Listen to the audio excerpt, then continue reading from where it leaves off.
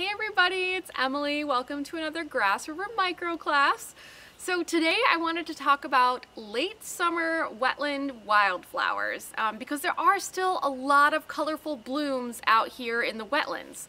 And not only are these flowers beautiful to look at, but they're also really important for pollinators in our area. Both for pollinators that migrate, like hummingbirds and monarch butterflies, so they can fuel up before their big long journeys, but also for pollinators that overwinter here so they can build up their reserves, whether they go dormant, like bumblebees do, queen bumblebees in the winter, or whether they are active but overwintering in a sheltered area like honeybees in their hive. So let's go take a look at some of these important blooms and we'll learn how to identify them. All right, so here we have an aster. And I'll just start by saying that asters are super hard to tell apart.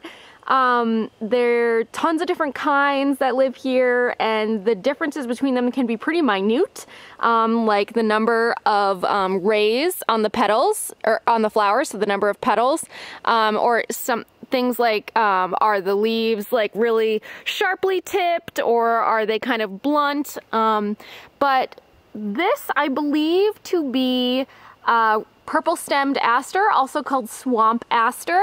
You can see that the stem is a little bit reddish.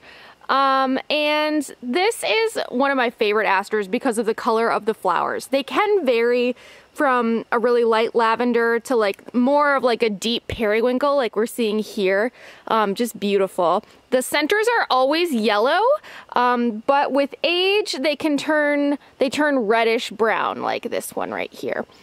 And this aster is really similar to New England aster, but New England aster tends to have a little bit blunter tips on the leaves, and also it tends to be even brighter in color than this, sometimes slightly more pink. And it can have a few more petals around the center of the flower. Like this one, purple stemmed aster, tends to have like 30 to 60 rays, and New England aster will have 40 to 100. Here's an example of another purple stemmed aster where you can really see that purpley reddish stem well. This beauty is called turtle head, and I think it really does look like a turtle's head. It's got these two lobes kind of, and the like mouth opens right here. And this flower blooms from the bottom of the spike up, so it's still got a few blooms to go. It's got these really long, thin leaves that are opposite on the stem. And this flower is pollinated pretty much exclusively by long-tongued bumblebees, because the bumblebees are one of the few insects that have the strength to pry open these lips and get in there. But then there's this false stamen, I'm not sure if you could see that in there, a false stamen that kind of blocks the forward progress, and so the bumblebees have to have a long tongue in order to get the nectar, which is way back here at the base. And occasionally you'll see chew holes at the base of the flower where a bumblebee has been kind of impatient and chewed a hole in there as opposed to gone in through the front. And one other neat thing about this plant is that it is the sole host plant for, or one of the host plants, but the main host plant for the caterpillars of the increasingly rare Baltimore checker spot butterfly. All right, team. This, just like the asters, is one of those groups of plants that is really difficult to tell apart the species. This is a goldenrod. We have more than 20 species of goldenrod in the state. Almost all of them are in the genus Solidago, but not all. And this plant, I should say, lots of them grow in wetlands, lots of the different species, but some of the species grow in other habitats too, like drier sites like fields or roadsides, so it can present kind of weedy like that. And let's see. One thing though that I do want to stress about goldenrod is it often gets blamed for the hay fever that many people experience this time of year. The allergies where you get itchy eyes and a runny nose and itchy or sore throat. But this is not the plant to blame. The plant to blame is actually ragweed, which blooms at the same time as goldenrod, but because its flowers are so not showy, and goldenrod is so showy and bright, goldenrod gets blamed for hay fever. But ragweed is wind pollinated, which means that its pollen granules are very lightweight, and so they spread on the wind very far and get in people's eyes and noses and throats. But goldenrod's pollen granules in contrast, are actually pretty heavy. They don't need to be light because goldenrod is pollinated by insects. So they do not spread on the wind like ragweed pollen does. And so goldenrod is not the culprit for hay fever. Just something to note. And one of the reasons why I feel like, you know, goldenrod's kind of an underdog. You got to defend it. But it's a beautiful plant.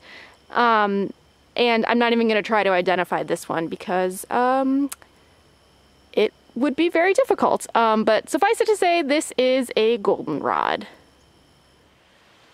It's now my pleasure to introduce you to my favorite plant of all time.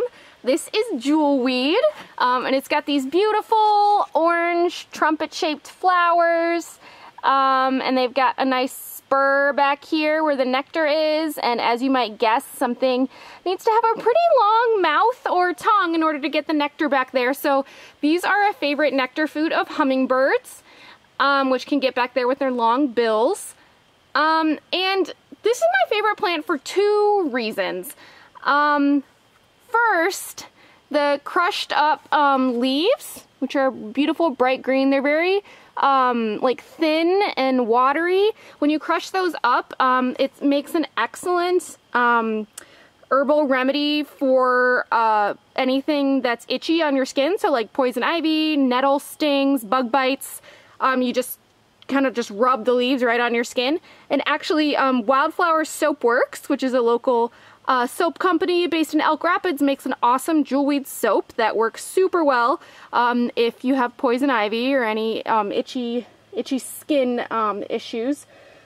And then the second reason that it's my favorite plant is because of its seed dispersal method. So I would show you, but the seeds aren't quite ready, but these are the seed pods right here. And when they're ready, when they're mature, they'll get fatter and look almost like green bean-like. But jewelweed's other name is spotted touch-me-not. And touch-me-not because when the seed pods are mature, when you touch them, just a little brush with your finger, they spring open and they shoot the seeds a couple feet away from the parent plant, which is like one of my favorite pastimes in September and in early October. Alright team, that's it for today. Thanks for joining me on this Grass River micro class. And there are lots more late summer wetland wildflowers out there too that I didn't have time to show you today, but look for Grass of Parnassus, which is kind of on its way out right now, but there are still some good specimens to be found out there. Great blue lobelia is gorgeous. Things like boneset and Joe Pyeweed are on their way out, but you can still find them, and lots of other beautiful blooms that are so important as late season nectar and pollen sources for things like bees, wasps, ants, flies, butterflies, hummingbirds. Yeah, so I will see you guys next week. Have a good one.